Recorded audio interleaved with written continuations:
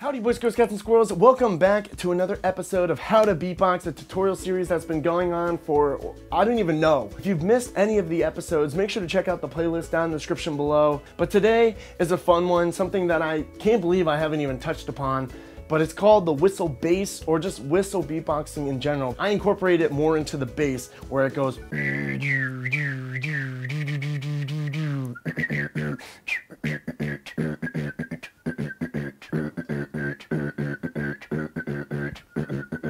Now, obviously, this technique has to involve whistling. So if you don't know how to whistle, I would look up tutorials on how to whistle. Some people can just do it. Some people can't do it at all. I don't even know where I learned how to whistle. I think it's one of those things you're born with, either knowing it or you have to learn it. And I think I just knew it straight out of the womb. I was just like, right out of the womb. And if you want a tip on how to whistle, it's really simple. You just have to control the air going through your lips and the pressure you're putting out, depending on if you're inhaling or exhaling. It is a lot like beatbox techniques. So if you do know how to beatbox already, you're probably ahead of the game when it comes to learning how to whistle. And over time, once you get comfortable, you'll start kind of figuring out, okay, I can make a louder whistle doing this technique, or I can do the bass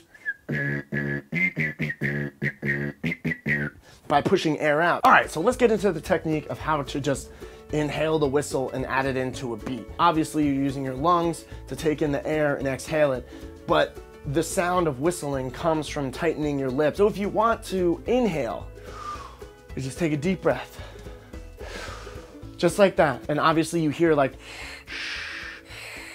Darth Vader, you hear Darth Vader. But when you start tightening your lips,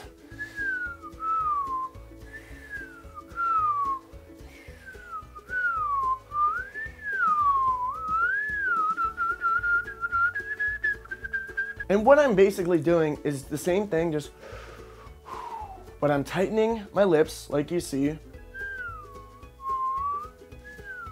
And I'm not like aggressively sucking in air or pushing out air. I'm doing it very lightly. The more gentle you do it and the more comfortable you get whistling, inhaling, and exhaling, the easier it will get. It is tough to find that kind of middle ground of finding something that will sound as clear as that. So just keep messing around with it and you'll eventually get it, don't worry. Now, once you get that simple technique down of just inhaling and exhaling, and it starts becoming the whistle sound that you hear, this is where you start adding the tongue. So like I said, you just start adding in the tongue. I can't say this. Now what you're doing with your tongue for a sound like this,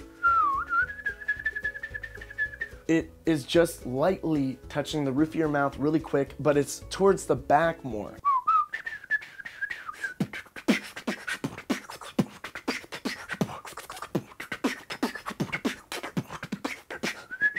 And adding the whistle bass, which I was talking about earlier, comes from what I've taught in the past, where you're just humming. You know that Eminem song?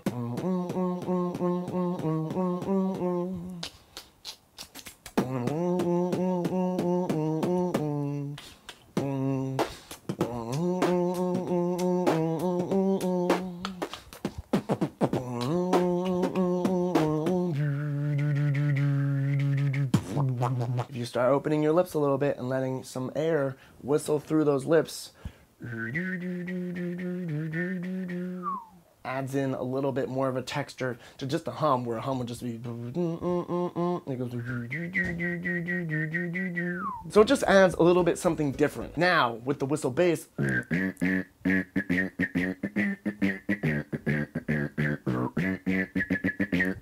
now for that, basically you're doing the same thing that you're with humming. With humming though, you're using your tongue to hit your bottom lip, like right there. So it's just right on your bottom lip there that you're hitting it to make like the Now with whistle bass, I don't actually use my tongue for this at all. Whatever bass sound works for you. Some people have different types of bass, so this might not necessarily work for you.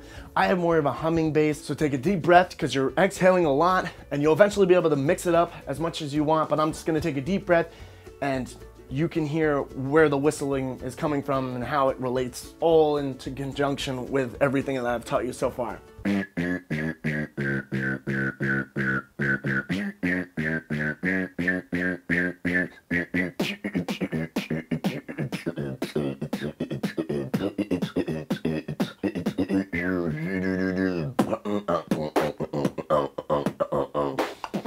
see you guys next time. Thank you so much for checking out. Leave a little like, a little thumbsy upsies. And I'll see you next time. Peace out. Shake 'em and bake 'em.